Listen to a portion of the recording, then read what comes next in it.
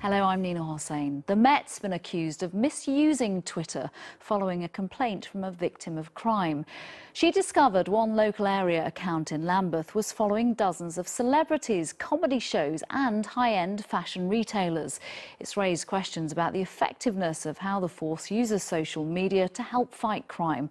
Our senior correspondent Ronke Phillips reports. New media, there is still a lot to learn. Ronke Phillips, ITV News. Detectives are investigating the murder of a man at a fairground in West London. Police were called to reports of a fight last night in Southall Park. The 20-year-old victim was found nearby with head injuries. 2 others were injured and 6 people have been arrested. One of the biggest names on the streets of London, the estate agent Foxtons, has announced plans to float on the stock market. There are predictions that a share issue could value the agency at nearly £500 million. Foxtons has around 40 branches in London and Surrey. I'm joined now by the property expert Joe Eccles, who's here to explain what it all means. What does it all mean in terms of what does it mean about the London housing market at the moment? Well, And in terms of Foxtons, it hasn't always been a straightforward ride for them. So how have they managed to really turn things around to be in this position where they can join those other estate agents to try and make this massive?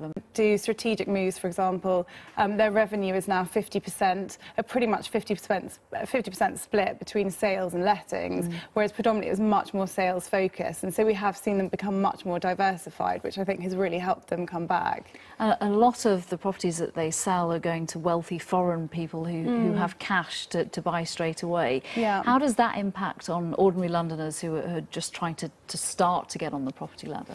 It's incredibly hard.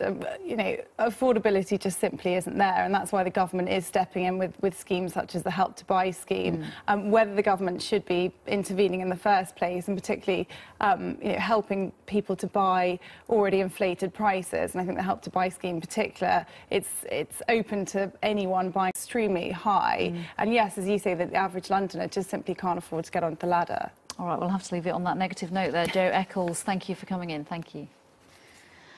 London's housing market might be fueling a rising confidence in parts of the capital, but one area tops a very different league table, the place most worried about debt. Commuters had to be led to safety when part of the train they were travelling on this morning caught fire. Passengers were evacuated. A year ago this week, the Paralympics arrived in London. Much like the Olympics, we had no idea what to expect. But after such a special games, could they match the magic, the excitement and the passion? Well, they did. But a year on, has that feel-good factor made a difference for those who face a daily struggle to get around the city? Luke Hanrahan investigates.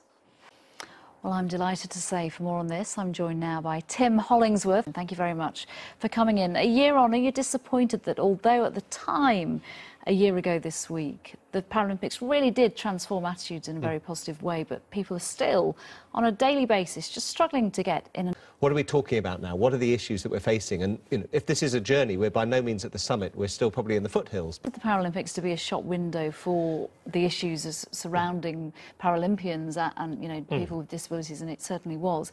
But it's hard to capitalise on that in terms of putting pressure on people that are involved in when you're running the estate. Because nobody is suggesting that everything is perfect. You actually saw some change already in place there.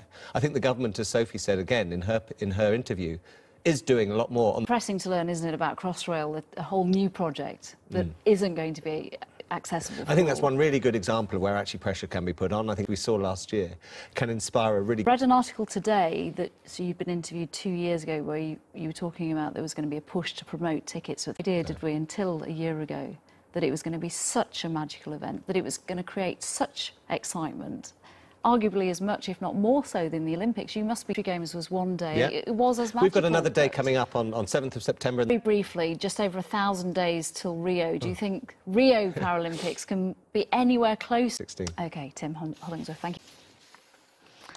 Let's bring you the latest now in the Gareth Bale saga.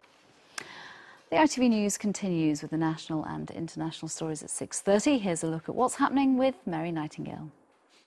It's weather time now and Martin's here. It's a pretty misty start to the morning, but before we talk about that strange weather, because eventually the sun did break through, you've been learning about strange weather going back not this year or 10 years, 2,000 years. Keynote speaker at the Royal Geographical Survey has been talking about these. What sort of events is he talking about? Well, loads of interesting things, really. So the first recorded flood of the Thames was back in 7 AD. You got pictures for me? No.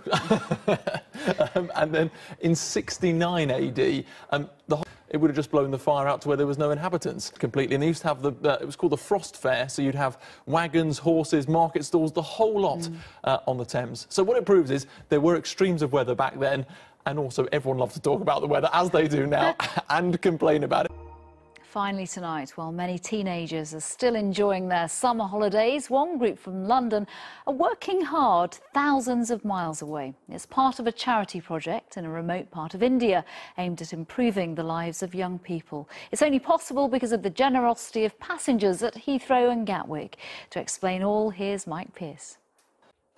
And that is all from the London team for now. We're back with the latest after ITV News at 10. Stay with ITV for the national and international news with Mary Nightingale and Alistair Stewart.